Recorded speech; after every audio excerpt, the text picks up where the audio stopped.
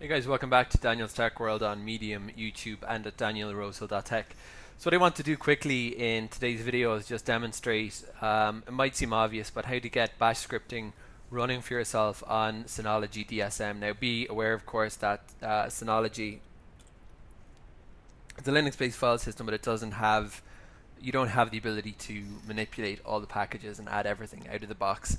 So you're limited to what it has there, but certainly being able to execute scripts is preferable. I'm going to say preferential is preferable to having to just type commands. So the default way to run stuff on Synology is going into the main menu, going into control panel, and I had to go into advanced mode in order to get the option to use task scheduler. You see that? So I find that kind of weird. I would have thought that's a pretty basic thing on an NAS, but in any event, click on advanced, and then you'll see this one called task scheduler.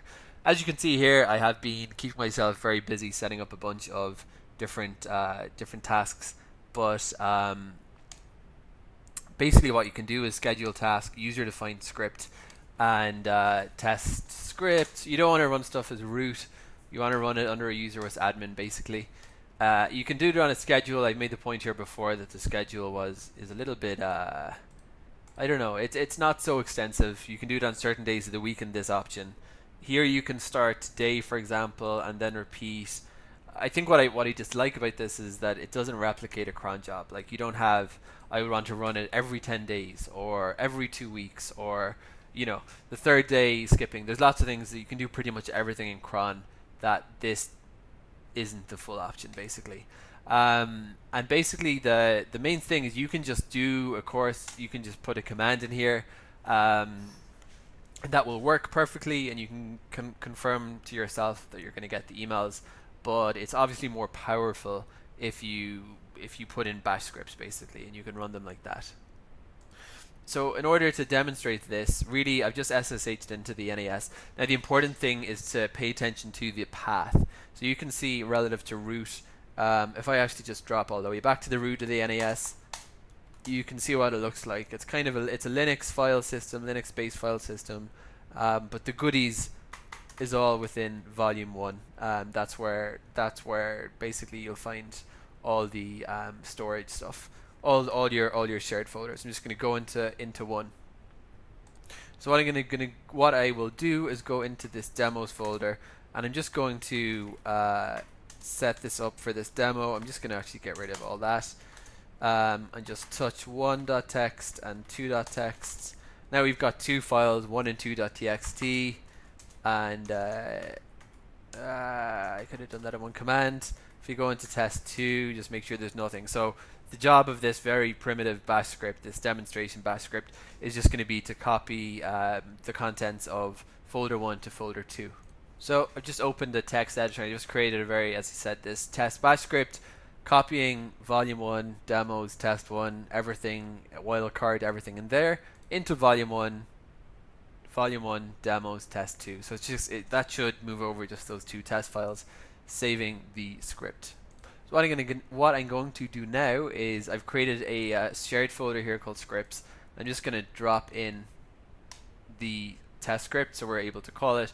I checked before doing that it's got the executable permissions, and now we can call that. Now here's the trick of the video. Click on properties and you'll be able to just get the path of that script and put that into the scheduler. Going back into task scheduler now, I'm going to go into schedule task, user defined script.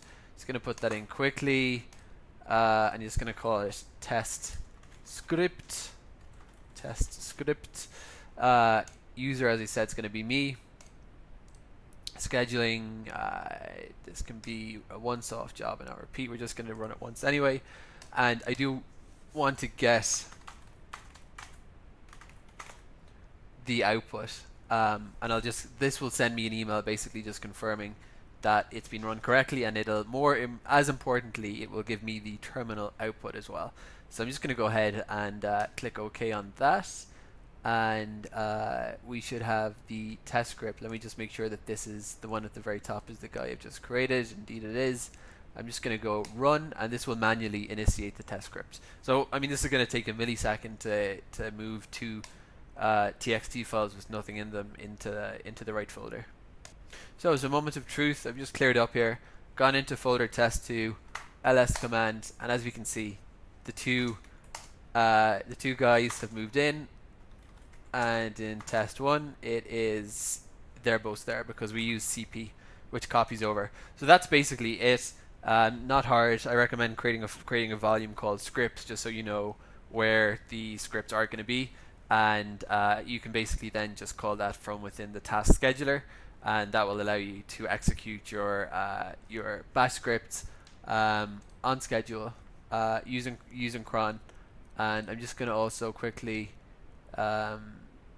copy, and I just got that email just to say that it went off as expected. So you just need to configure an email for that to happen as well.